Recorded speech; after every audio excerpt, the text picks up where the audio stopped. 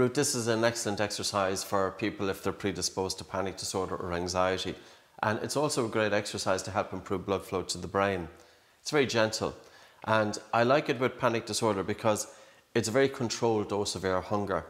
And it helps the person to cope better with the feeling of suffocation, which often drives their fear and can feed into their panic. So the exercise goes as follows. You take a normal breath in through your nose, out through your nose, pinch your nose and hold, and you're walking about 5 or 6 paces. And then you stop and you let go and you breathe in through your nose. And you're just breathing normally now for about half a minute to a minute. So just with normal breathing.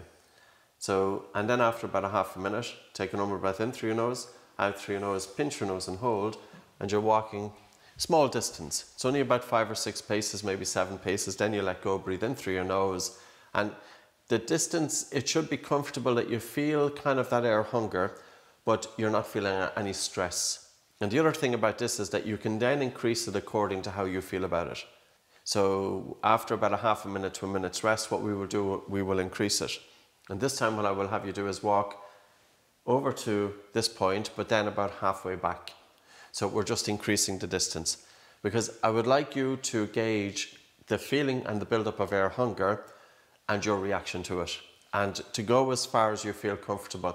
Now, of course, with practice over a period of time, for people with anxiety and panic disorder, this can be improved.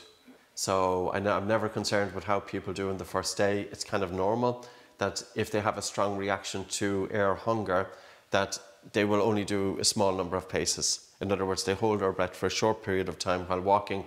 But the benefit of this is that we have identified something that is feeding into their symptoms.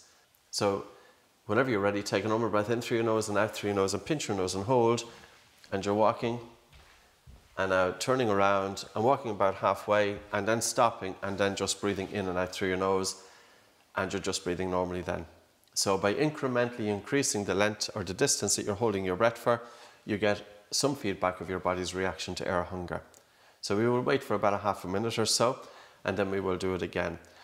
With panic disorder and with people with anxiety, we have to be very careful of the degree of air hunger that we give them. I've made mistakes with this in the past. I've put people into too much of air hunger, and what it did was it initiated a fear response. So we don't want to do that. We want to gently work with the air hunger, to play with it and to gauge it every time that we're doing it. Whenever you're ready, take a normal breath in through your nose, out through your nose, pinch your nose and hold. And I'll have you walk all the way back, and then to stop at that point there and just have normal breathing for about a half a minute or so. Now, the next time that we do it, I'm going to have you walk all the way over and all the way back. So again, we've increased it a little bit. So normally we do it kind of 2 easy ones, and then we do two more that are a little bit stronger, 2 more that are a little bit stronger, and just bring the person up to where they're comfortable, that they feel there's a little bit of a challenge, but they're entirely comfortable with it. So that's the objective. So whenever you're ready, take a normal breath in through your nose, out through your nose, pinch your nose and hold. And then you're walking all the way back to that point, and you're letting go, you're breathing in through your nose, and then you're having just normal breathing. Now, even in between the recovery, you could have your hands either side of your lower ribs.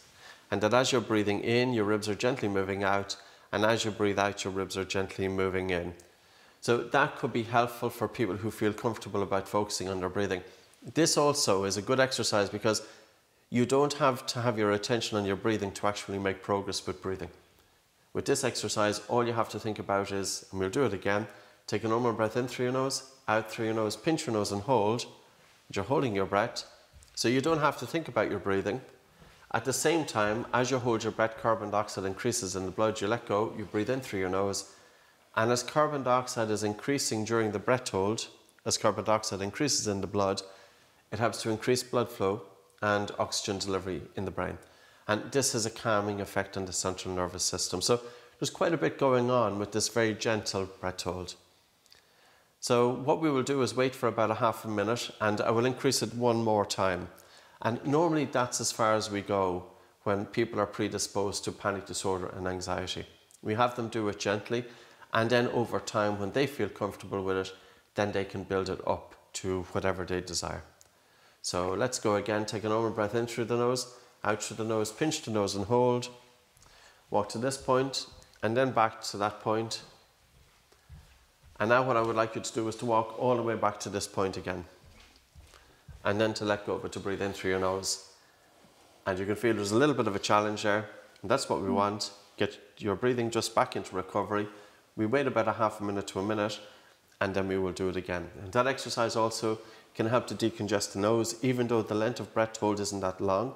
At the same time, it can be sufficient for people who have nasal congestion, because if one is predisposed to panic disorder, we have to be careful doing the traditional nose and blocking exercise. But if the nose is blocked and stuffy, it causes mouth breathing, which is going to increase sympathetic driver stress response. So it's very important for people who are predisposed to anxiety and panic disorder to breathe nose, to breathe light, to breathe slow, to breathe low. So last one, take another breath in through your nose, out through your nose, pinch your nose and hold, and you're walking up. And now back to that point again. And then back to where you started. And then to let go, and just to get your breathing under control. And that's pretty much it. That's the small paces exercise. So a number of different benefits to it.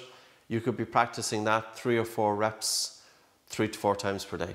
And it gently desensitizes your reaction to air hunger, while at the same time helping to increase circulation and oxygen delivery. That's that.